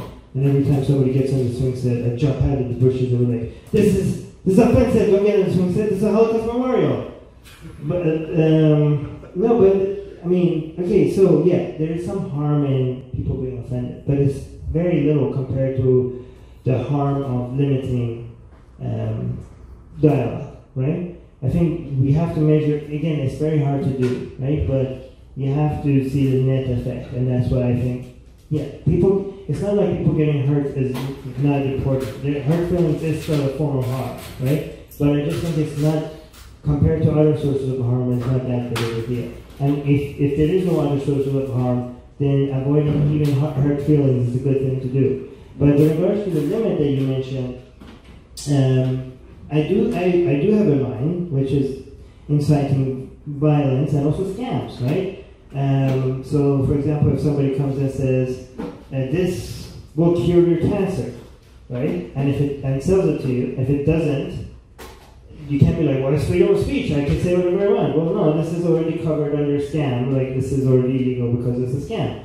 And I don't know when it comes to inciting violence, I don't know exactly where the line is. So, for example, I think like if somebody says, I think Armin should, I would be happy if a group of people find Armin and kill him, okay? I think that should be allowed, okay? I'm not sure, but I think the line is, if they say like, let's go and kill Armin, I think that, even if they haven't killed me yet, I think that's direct incitement of violence, I think that's the line, right? So I'm still not sure. For me it would be before. Before? How about, will no one rid me of this vocal atheist? I think the definition in the U.S. at least is a pretty clear definition, and it falls under fighting words. There's a term. So an example is when the South Park creators did that Muhammad episode, right? They had the cartoon Muhammad. Then there was a group in New York, a fundamentalist Islamic group, that threatened them on their website, and they posted a picture of Theo Van Gogh, who was stabbed to death in Amsterdam, and they said, you should be careful because this kind of thing could happen to you. That could be seen as incitement to violence, but legally that wasn't considered a threat. A threat would be saying that we're going to do this to you, and then showing them the picture. so. Yes. So I think when it comes to where incitement to violence line should be, there are people that have access to more data and information and what works best and what those lines should be. I just know there should be some line when it comes to inciting violence, and I think there are people that have thought about this a lot and much greater deal that probably could come up with a good idea of exactly where that line is. There was a woman from Malaysia that announced that if there are any Muslims in Canada that have any honor, they would find me and kill me. So I don't know. Yeah, so there was that. But I don't know if that's crossing the line or not. Would that be direct threat or not? It's a directive, right? She's saying that they should find you. No, she didn't say should. She said if there are any Muslims in Canada that have any honor, they would find me and they would kill me. Yeah, I know. I don't know if that's a direct threat or not. It's hard being a free speech. It's wishful thinking. Yeah. No, but there needs to be some line somewhere. Don't know where exactly. Like when Trump got into power, David Attenborough someone said, well, how do you feel about Trump? He said, it wouldn't be a bad idea if someone shot him. Yeah. Who are they speaking to? Anybody who would be willing to go, oh yeah, maybe that's the message for me. Then it kind of goes back to what you said in the beginning about, being advised by Twitter that you had broken all these laws in Pakistan. Right. Somebody's saying that in the Philippines to somebody in Canada. Right. What law is being broken there? Yeah, but, whose laws? Yeah, but we're not. Well, so what we're talking about is laws that would be a good idea for any country, even if you don't have it, right? So we're thinking if these laws should be not just U.S. The Philippines should also introduce these laws, even though, or Pakistan should also introduce these laws. Probably they wouldn't, but it will work anywhere. So after that, extending that gentleman's, sorry I don't remember the name, but how far are you willing to go with accepting intolerant ideas? Because the paradox of none.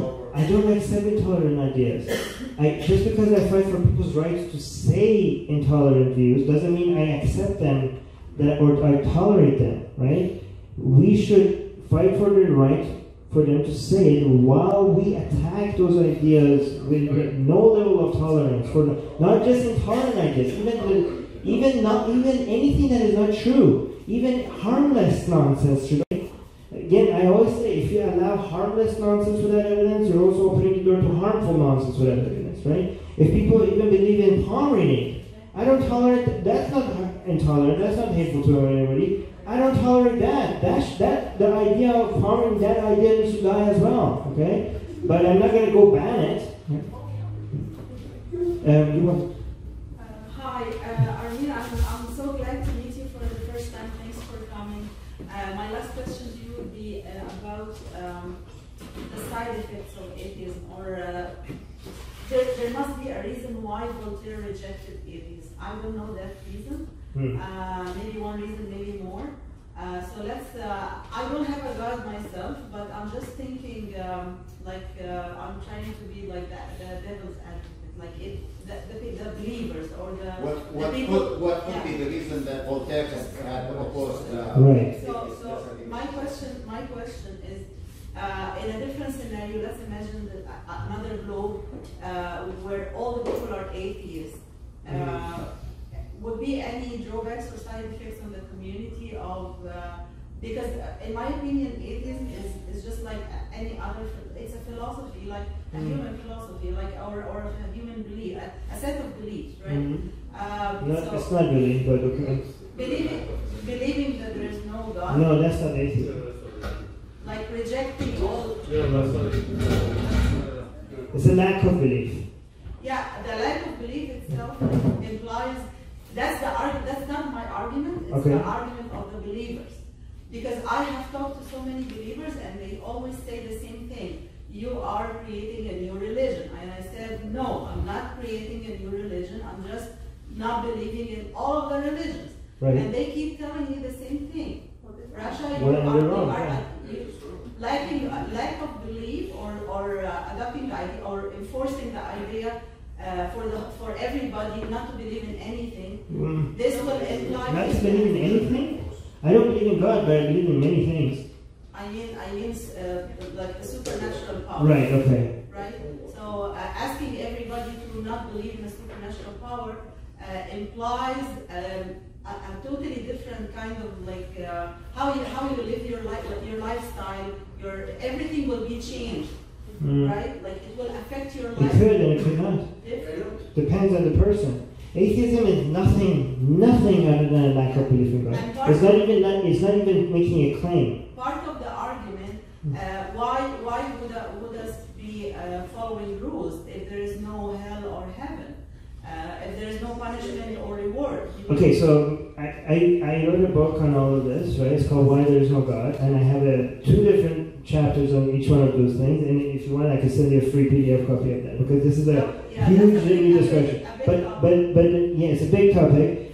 But one thing I want to say to religious people that keep saying, oh, you're just starting a new religion, one thing I do like to tell them, like, oh, so you're acknowledging religion is a bad thing, right? So is that what you're saying? Because we're on the same page if that's what you're thinking. But no, I mean, is there any side? I like that being an insult. If people want to keep attacking us by calling us a religion, the idea of religion being a bad thing, that's good. But what people call a religion, when they say atheism a religion, there's so many things that become a religion if that's the definition. I mean, so religion, based on the professor that I took class of, it needs to have 2 elements, right? It needs to have rituals and belief in something supernatural, right? If you don't have a belief in supernatural, it's not a religion. A belief in supernatural by itself is not a religion if it doesn't have certain advanced rituals and stuff like that, right? But that was the most simple definition I've seen, so I like it. I'm going with it. But a lot of atheists even tell you that, oh, you're starting a new religion. Because what? Because we're getting together, we're getting shut down. By the way, this is when we get together and do things, that's not part of atheism. That's just us, right? So one thing I say, for example, atheist activism and atheism are 2 separate things, right? Atheism is a lack of belief in God. Atheist activism involves in fighting for the rights of atheists and fighting for a world where they're not discriminated against it, right? And I say based on that definition of atheist activism, you could be a Christian that is an atheist activist, right? As long as, just like you don't have to be gay a gay rights activist, You don't have to be an atheist to be an atheist rights activist. You could be like, I'm a Muslim, but I don't think it's fair for people to be attacked or targeted or mistreated because they're atheists. So you're a Christian and you're an atheist activist, right? You could be an atheist that is not an atheist activist. You could be like, I don't believe in God, so you're an atheist, but you might think there's no point. What's the point of doing all of this thing, right? Like, I'm not going to join any group. If I wanted to join groups, I would be in a church or something, right? So you could then you're an atheist that is not an atheist activist. So that is not an atheist activist. So these are separate things, right? And so when they say, oh, you're turning this to a religion, they're not even talking about atheism. They're talking about your atheist activism. But even atheist activism, that's not even a religion, because people religion doesn't have a monopoly over people getting together and getting shit done. Religion doesn't have a monopoly over people coming up with standards and ways of life that makes everything better. Religion doesn't have a monopoly over community. Religion, why are we just giving this to religion and telling them they own these ideas? Like, I'm not willing to do that. I'm going to take it back, right? But based on those standards, my study group in college becomes a religion. Based on, like, if anybody, group of people trying to get something done becomes a religion, almost everything becomes a religion based on those standards. Can I say just a quick quote? Whenever people say that, I just kind of quote Bill Maher to them, and he said that saying atheism is a religion is like saying abstinence is a sex religion. Yes. So there have been two versions of Islam, the Sunni and the Shia. And the main ones, yes. The two main versions. And I see Iran and Iraq, they have two political systems. And Iran, for example, have the theocracy, and they have it for about 40 years now. Mm-hmm. And people have tried to uprise against this regime for several times, but they are still in the same situation. For Iraq, they have more liberal systems, and they are still voting for the same corrupted religious leaders until now. Right. How do you see this, and is there any chance within the Shia version in particular, because this is the most controlling system in Islam, do you think that they are going to get out of this system soon, or it's very difficult? Well, I mean, this is why I believe in bottom-up activism rather than just top-down approach, right? Because every time you're trying to change things in a society like that by changing the politicians or introducing democracy and stuff, if you haven't changed the hearts and minds of the people, you're still going to get theocrats running the country, because that's what people want, right? Every time you let them, let them vote, like in Egypt also, they get the Muslim Brotherhood, right? It's not just Shias, so Sunnis do that as well. But you can see Reza Shah and Ataturk tried to do top-down secularism, right? So Reza Shah and Ataturk, they looked at Europe and they saw the fruits of the Enlightenment, and they're like, we want that, right? So, but what they tried to do, what they didn't realize is that what happened in Europe was that first people's minds changed. You have philosophers and thinkers, and those ideas became popular. And because those ideas became popular, then you started creating structures and institutions and top change as well. Reza Shah and Ataturk, they're like, let's force these ideas on the people, right? Let's just like, this is what women, not women. Reza Shah banned hijab in public. Iran went from, within one generation, there are people that were alive for both of these scenarios. The people that lived to see both of these. They lived in Iran, and they saw a country where Iran was the only country in the world where hijab was illegal in public. The only country in the world. And it went to a country, the only country in the world, now where hijab is mandatory for everybody, including foreigners and non-Muslims. Within one generation. That's how big of a change you could see in one. Islam made such a huge comeback in Iran, partly because forced secularism, partly because of the pushback against westernization, right? Turkey, if you look at Turkey right now, is becoming more and more Islamic. So you see the top-down approach doesn't work. Right? Is it going to stay for a long time? Is it going to be like this for a while? I don't know. It's 40 years, 4 decades. I don't know how to predict the future like that, but all I know is to try to make it shorter, right? And the way I think we can make it shorter is by reaching to the most religious. And also one concept I think that we could easily challenge in Iran, even among religious people that remain religious, is to challenge the idea of the Vilayat Faqih. Again, I'm not trying to reform Islam and something, but challenging the Vilayat Faqih concept is an intellectually honest thing to do. It's a very short history, it just came out of nowhere, and most people in Iran don't know how short in history that concept is. And the entire regime rests upon that concept, and the whole authority of that regime rests upon that idea. So challenging that idea was, I think, in my opinion, is the fastest way of fighting that regime. What is that idea? Vilayat Faqih's idea of the... So for most of history, Sunnis were in power and Shias were oppressed. And the Shias, the idea... So Sunnis kept on winning wars and kept on building empires, so that the Sunnis saw their entire identity was based on, we must be right because we were constantly winning all the time. How could God not be on our side? God must be on our side if we're winning so many battles, right? And the Shias, they were always oppressed and they were always wrong and the leaders were always killed. And the Shias' identity was, we must be on God's side because we're the oppressed, right? God is on the side of the oppressed and the weak, right? So this was built within both of their identity until recently things flipped for both of them. After World War I, you had the last caliphs, and the Sunnis, like, that was a shock, right?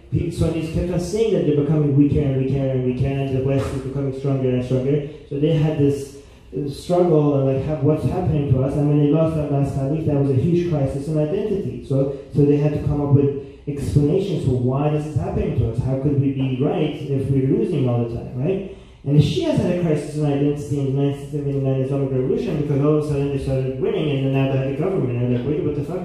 Why are we in power now? In fact, their entire ideology was that Shias can't be in power until the Mahdi comes back. Until the 12th Imam comes back, we can't hold the government. We cannot be in power because we're Shias. The government will be for the Mahdi. So they had to, Khomeini borrowed this idea of Vilayat Faqih from this other scholar, Shia scholar, right? And he came up with the idea of Vilayat Faqih, which is the guardian of the jurist, right? I think that's the translation to English. But the idea is that we need to hold the government for the Mahdi in his absence.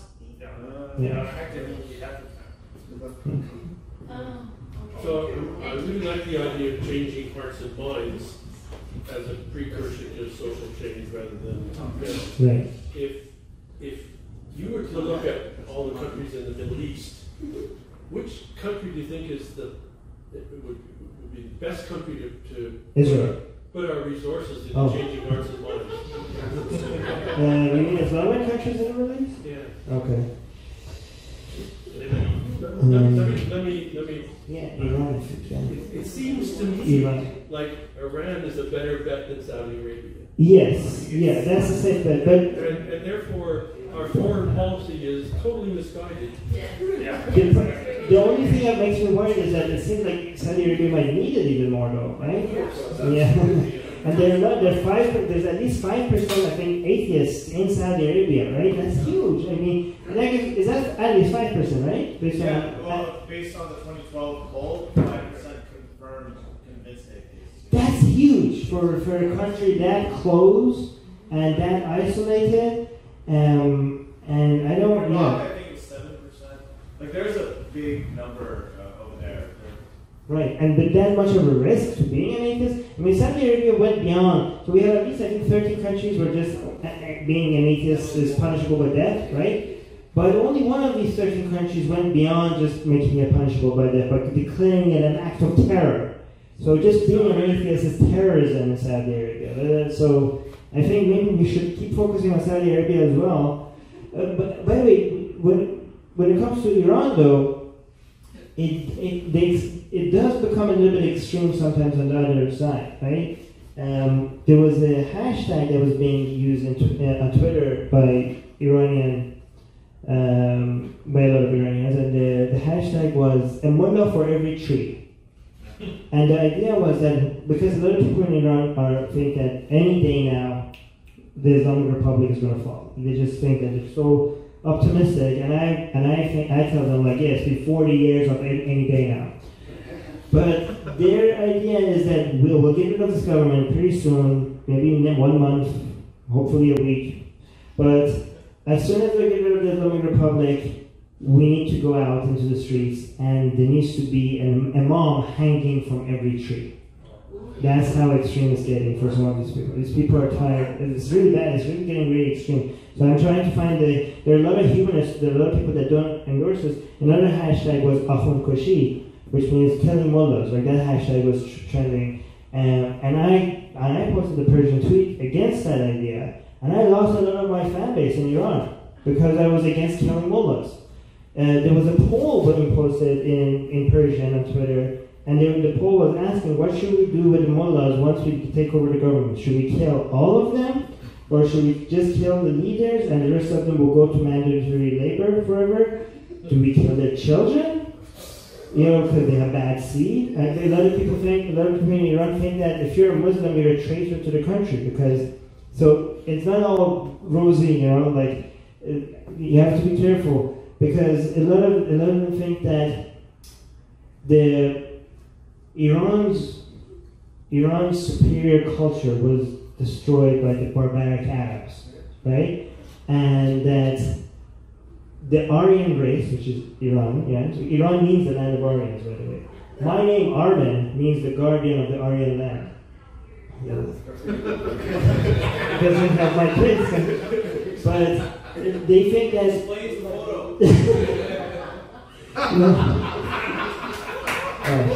No, they think that the Arabs are a barbaric race of people, and the religion of Islam is fitting for such a barbaric race of people. And they came and destroyed the glorious Persian Empire, which is the only religion fitting for such a high race is Zoroastrianism. And anybody that is a Muslim is a traitor to the country. So these are ideas. I'm not just fighting against Islam when I'm fighting in Iran. I'm fighting against other ideas when I'm fighting in Iran as well.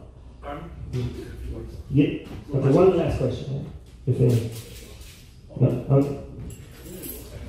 I get to talk to you all the time anyway. So I wanted to know, like, whenever we talk about these movements, and you're talking about the trans movement, feminist movement, even this thing that you just said about Iran, anytime you have any kind of big change, there is some level of overcorrection that happens. Like, you know, the Me Too movement was long overdue. The women were being harassed for decades, centuries, and then something just happened. But there is a sort of a fringe element that became irrational, overcorrected for it. Right. Same thing with feminist movements, same thing with the trans, gay rights, everything. Yeah. How do we? So I like what you said about, you know, you do the change yourself, but how do you sort of dig through and break through all of this discourse where everything seems like all ideas seem sort of similar, and really focus on the issue without saying, oh no, all feminism is bullshit? Well, yeah, I mean, what you have to do is when you try to adjust overcorrection, you have to also make it clear that you're trying to eliminate overcorrection, not just because of the overcorrection, because overcorrection is usually fringe, right? But the overcorrection is not just harmful to the people that it's targeting, but it's harmful to the entire movement as a whole, right? So, for example, if you see Me Too, right, which has done a lot of good, right? It was doing a lot of good, it's still doing a lot of good because it was taking people seriously, taking a lot of people seriously that used to be ignored, right? And taking victims or potential victims seriously is always good. But then the next step that we shouldn't have crossed was just believe everybody without evidence, right? That was one extra step that we shouldn't have crossed. But the thing is that extra step has its victims, and its victims are a small number compared to the people that it has saved. So some people are like, well, it's worth it because, yes, you're going to get some misfires, but who cares? It's helping more people. But first of all, no, because we Enlightenment, we believe in the Enlightenment, and we believe in due process, and we fight for that all across the board. But it's not just hurting the false victims. It's that small overcorrection is derailing the entire movement, right? And that it's harming the entire movement. So even for the sake of the real victims, you should fix those over adjustments. So you make that case, but also you do it. Because most of the anti-social justice warriors, they're just pointing and calling things ridiculous. If you want to be effective against misuse of accusations of racism, then also point to racism and fight racism, right? If you think that some people are taking feminism to a place where it doesn't belong, that is doing a lot of harm, if just don't say that, then also do the right form of feminism. Do that as well, right? So to provide, to show, don't just say, don't just tell. But that's my solution. Do you have any other advice other than that? These are the things I think. No, I think I would do the same thing. Right. I also think that, like, when they had the Believe All Women thing, it's a little uncomfortable because, it feels right, you want to do it because it's so long overdue. But I think, take accusations seriously is a big step. And it doesn't even feel right because it feels so patriotic. No, it feels like... It feels right, I mean, like, it's not... Like, it doesn't, because the best argument against Believe All Women is 3 words: Sarah Huckabee Sanders. No.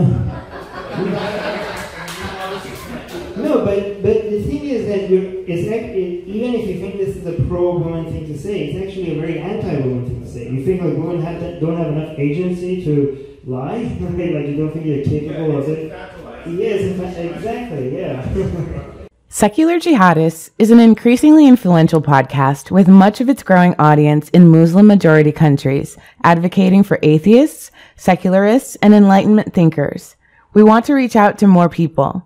If we reach 500 patrons, we will be able to translate our shows into Arabic, Urdu, Persian, Bengali, Malay, Turkish, and other languages in these countries. Help us get there at patreon.com/SJME.